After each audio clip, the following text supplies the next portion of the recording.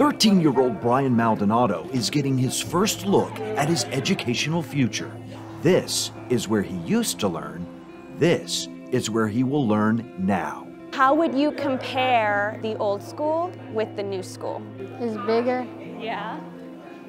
It's just like open space. This new Tar Heel school was built behind one of the older schools it will replace, originally constructed nearly 100 years ago. We've got the demolition of the old building. Parts of that building were, I think, around 1925. To look at 1925, early part of that building, to now 2024, and look at this.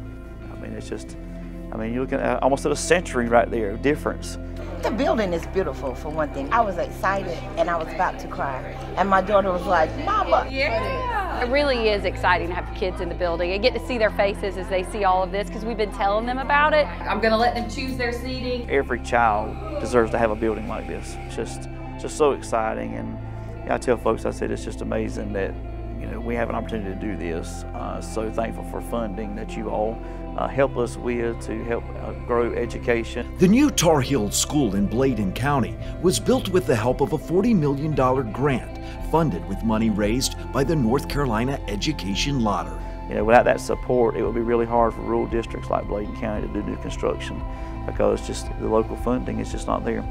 Basically, we're getting a school in our county at a cost of just $7 million locally. And that's just tremendous. It includes new safety equipment and technology, even solar panels to help power the building. I call that fancy. Yes, it is.